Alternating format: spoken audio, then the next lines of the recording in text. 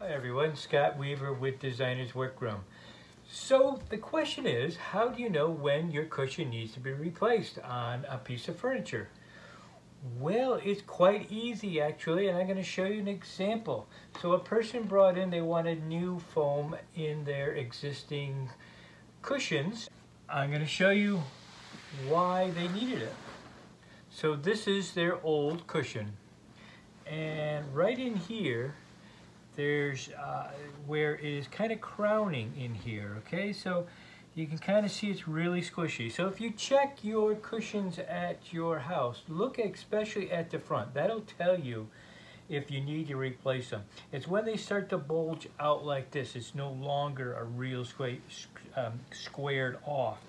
So if you look around to here, you can see how nice squared off. Now I'm going to show you one that we just replaced the foam. Okay, so you can tell what that looks like right here. Here is one that we replaced the foam. See how nice and square that is right here? Okay, that's solid. You go like this, you're getting a little bit, nothing like this one. You see this? This is beat. So that's how you know. Look for this crowning right here. If it doesn't look nice and flat on the front like that, your foam needs to be replaced. And why would you want to replace your foam? Because it can give you all kinds of back problems, especially your lower back. If your lower back is starting to go, every time you get up on the couch, you got to kind of stretch it out.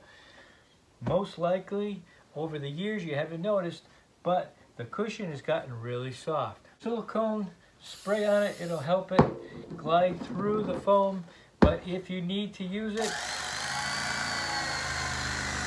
not a bad option. It does do the trick.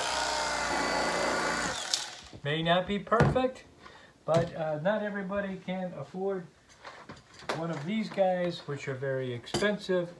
So anyway, tip of the day today, look at the front of your cushion. If it looks like it is not squared off like this and it's bulging, you know you have to replace your foam.